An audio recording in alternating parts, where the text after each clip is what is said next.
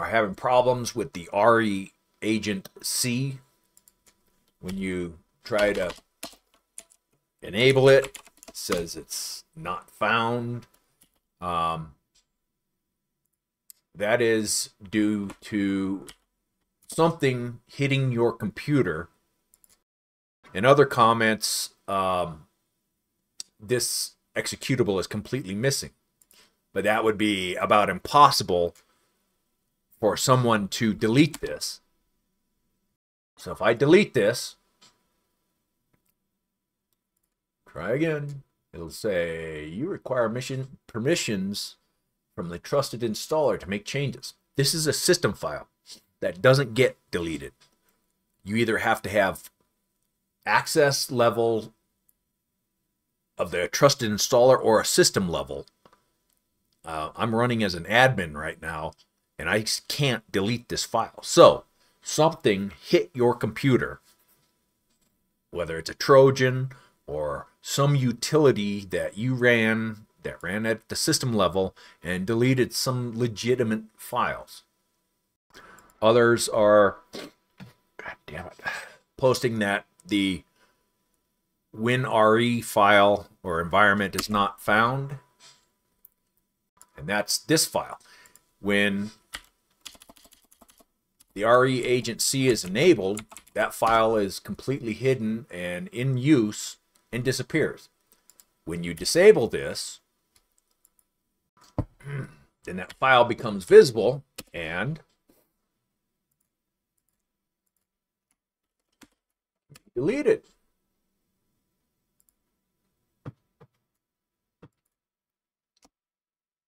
And when you try to re-enable it, you get this.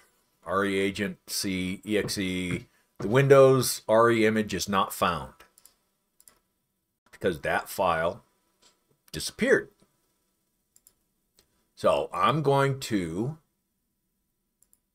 jack this system up and show you how to recover it. So I can't delete that Reagent.exe right now.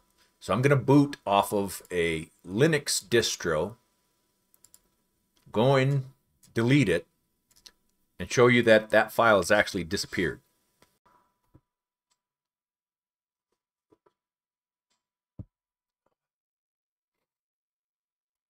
Start Linux. So Linux Mint booting off the ISO. You know how you fix your Windows? Reload it with Linux.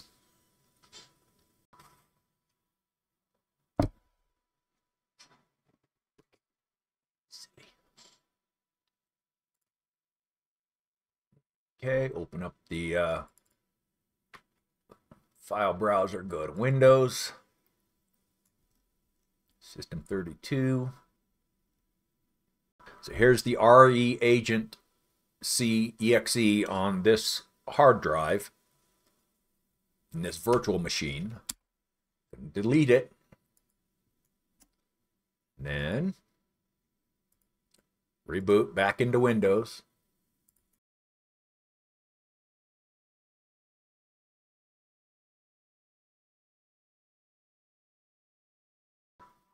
Windows, System 32.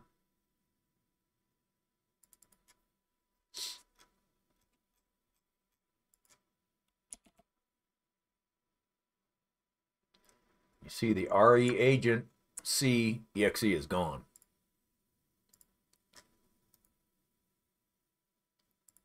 Run a command window as an admin. Reagentc.exe/info. Not found. So, how do we fix this? Type DISM online cleanup -image restore health. And this will run. It'll take a while. And once the DISM command finishes, you type SFC scan now. This is the system file checker. And let this run. Once the system file checker completes, go back to Windows.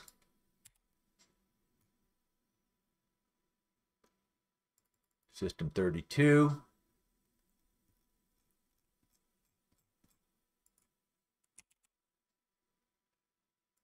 And the Reagentc is back.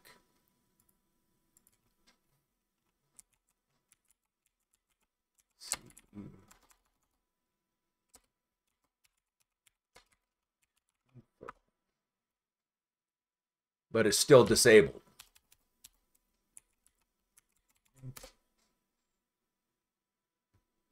And you still get that error saying your Windows RE image is not found. Open up Google. You can either go to this link or you can type in Windows 10 ISO. Usually the first Microsoft link.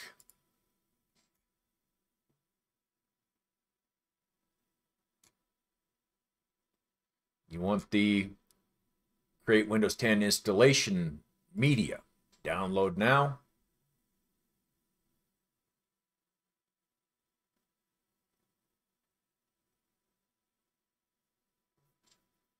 Run the media creation tool.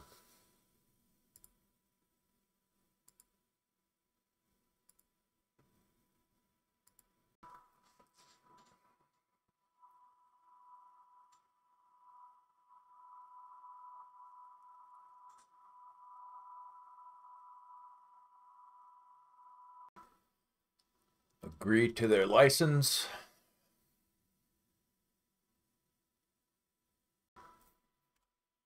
Select the Create Installation Media for USB, flash drive, DVD, or ISO. Select your preferences. Select different languages. Select the ISO image. And I'll put it in my downloads folder.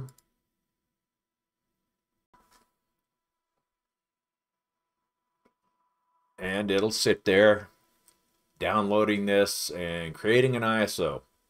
And once the creation tool is done, you hit finish. You've got your Windows ISO. Right click it, select mount.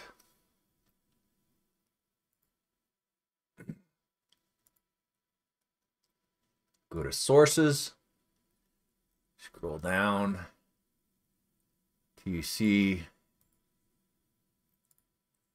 the install.esd. Open up your browser, type 7-zip, go to download, install 7-zip.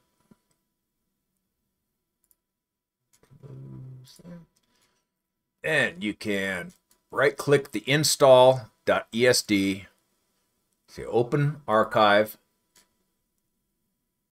Doesn't really matter which one of these because they all have pretty much the same files.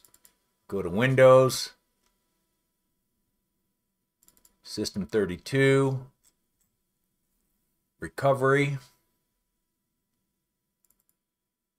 Select the winre.wim and select extract. Put this in your downloads folder.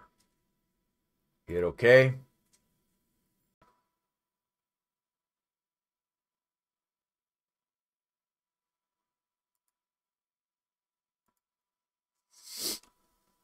Now you have a winre.wim.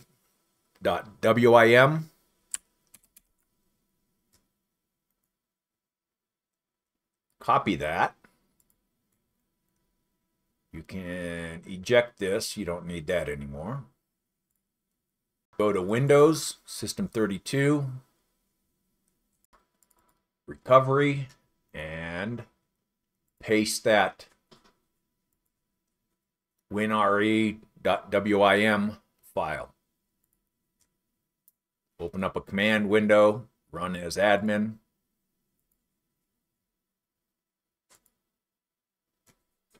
Reagentc/info.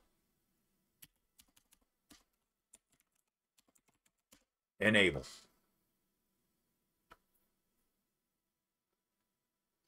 Says operation is successful, and that file disappeared again.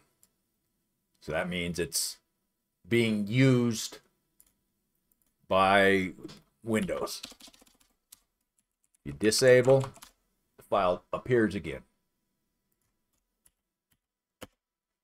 Enable that. Run check disk/f and hit yes to run this at the next boot or reboot. This is just to check your hard drive for any errors. And let the check disk run through its scan. For the people that have multiple recovery partitions, you can download Gpart. It's a free open source partitioning tool, and you download that ISO and burn it to a USB device or a DVD. So I'll reboot this virtual machine with and start up Gpart, just so you can see what it looks like and what it can do.